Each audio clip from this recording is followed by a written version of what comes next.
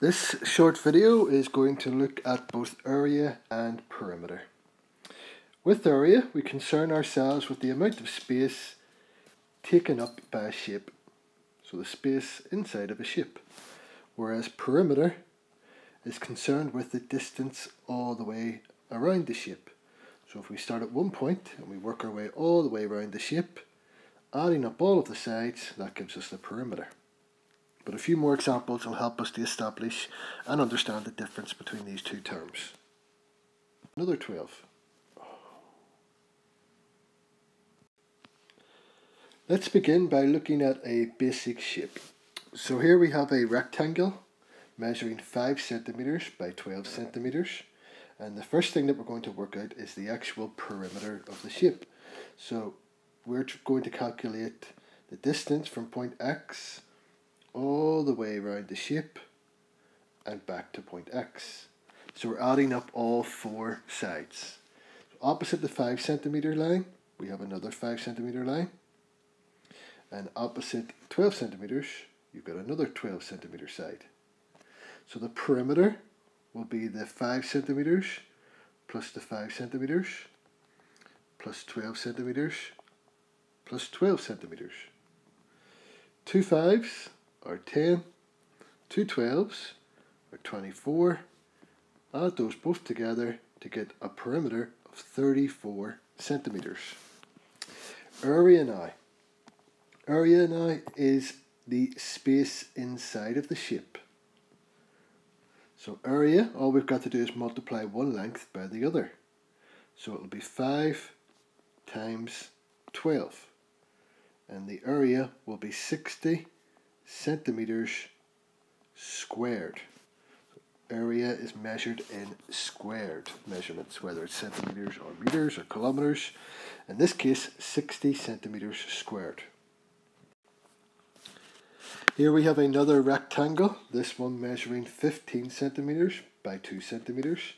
First, let's begin by working out the perimeter of the shape. So again, the perimeter is all about the distance all the way around.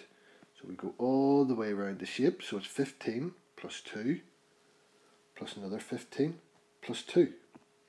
So the perimeter, the sum will be 15 centimeters plus the 2 centimeters plus another 15 centimeters plus 2 centimeters. There are 4 numbers to be added up because there are 4 sides. 15 and 15 is 30, 2 and 2 is 4, so my perimeter is 34 centimeters. And now for the area. So the area is the space inside of the shape, and it is found by measuring the length by the breadth. So one side measurement by the other. So it's 15, which is the length of the shape, by the breadth, which is 2. 15 times 2 is 30, and it's in centimeters squared. In this example, we have an irregular shape, but again, we can still calculate the perimeter and the area because we have all the measurements that are required. Let's begin by putting in the missing measurements that aren't given to us. So we've got to do a little bit of working out. So if we know that this bottom side is 4, then that gap is 4. The whole thing being 12. So 12 minus the 4. I know then that that side there is going to be 8 centimeters. And let me just remove those lines so as we don't confuse ourselves with the next part of the question. So the other side then, that is not given to us at the moment, over here, it is simply the 4 plus the 3, so it's going to be 7 centimeters. Again, let me remove those lines to reduce confusion. Let's work out our perimeter then. So again, we have to add up all of the sides. And let's have a look to see how many sides we're going to be adding up. We've got 1, 2, 3, 4, 5, 6 sides, so we need 6 numbers. 12 plus 3 plus 8 plus 4 plus 4 plus 7. So I've just worked my way around the shape. I started at one point and I returned to that point. So 12 plus 8 gives you 20. 4 plus 4 is 8. 7 plus 3 is 11. And let's add up those three digits now. So 20 plus 11 is 31, plus the 8 is 39. So my perimeter is 39 centimeters. Now for the area. With an irregular shape, it's a little bit more challenging, but what we need to do is divide this shape up. So I'm going to separate it into two shapes. So I've got shape 1 and shape 2. The area of shape 1, let's look at it first. It is simply a square measuring 4 by 4. So shape 1 is 4 times 4, 16 centimeters squared. 16 centimeters squared. Shape 2 is 3 by 12. It's a rectangle there on top.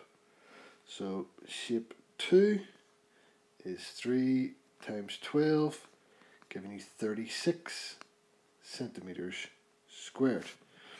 So the total area is found by adding those two smaller areas of area 1 and 2. So it's 36 plus 16.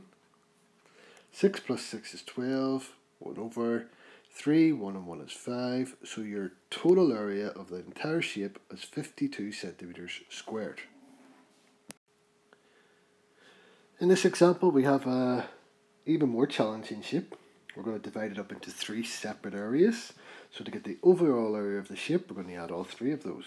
So let's make a separation here and here. So we've got 1, 2, and 3.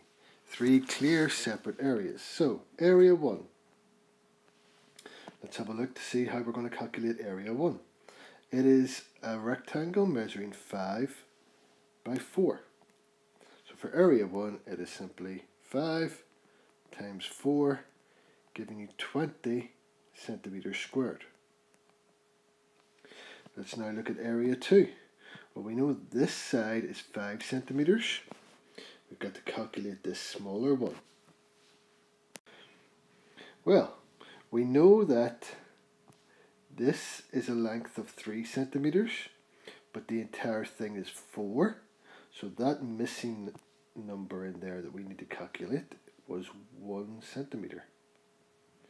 So the area for section 2 is 5 centimeters multiplied by 1 centimeter, giving you 5 centimeters squared. And now let's look at the third section. We've got a 2 centimeter by 8 centimeter rectangle. So number 3 area is found by multiplying 2 by 8, giving you 16 centimeters squared. So the overall area will now be found by adding up those three different sections. So 20 plus 16 plus 5, put them into a vertical sum. 0, 6 and 5 are 11. 1 down, 1 over 2, 1 and 1, 4. My total area of the red shape is 41 centimeters squared.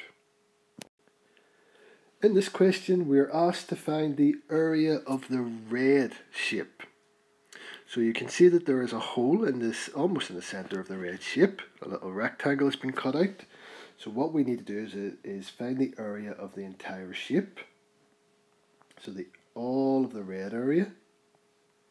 And then you subtract the white shape that has been cut out. So again, let me remove all of those lines to reduce any confusion.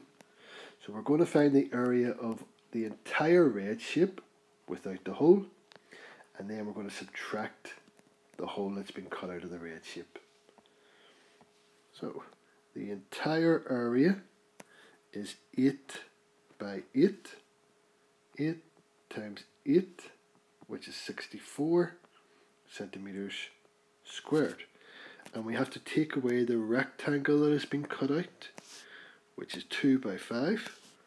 2 times 5 is 10 centimeters squared. So the area of the red shape is 64 minus 10, which is 54 centimeters squared. Now we're going to look at working out the area and perimeter of a triangle. So the perimeter again, the same method applies. It is simply the distance all the way around the shape. So it is 9 plus 6 plus 12. So 9 plus 6 plus 12. 12 plus 6 is 18. Add on the 9, brings you up to 27 centimeters. And the area now of a triangle is half the base times the height. Again, I'm going to remove some of those lines to reduce any confusion.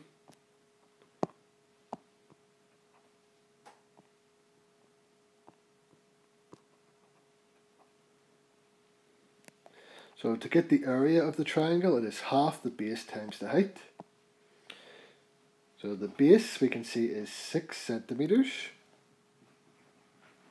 The height is 9 centimeters. Half of the base would be 3. Times that by 9 to give you 27 centimeters squared. We could multiply the base of 6 by the height of 9 to give us 54, and then we get half our answer at the end. You still get the 27 centimeters squared. In this example, we have an isosceles triangle where two sides are the same length. We see the height running right through the centre of 8 centimeters, and the base in this triangle along the bottom there is 20 centimeters. So first let's begin by working out the perimeter. So remember, the perimeter is the distance all the way around the shape. So on this occasion it is 13 plus 13 plus 20. 13 and 13 is 26, plus 20 then, bringing you up to a perimeter of 46 centimeters. Now the area. Remember, the area little equation is half the base times the height. Well, the base is 20 and our height is 8. So half the base is 10 times your height of 8, giving you an area of 80 centimeters squared. Or alternatively, we can work out 20 times 8 brings you to 160, and then you can half it at the end. You still get the same answer of 80 centimeters squared. I just prefer to half the base at the beginning because it then means that we're working with smaller numbers to multiply.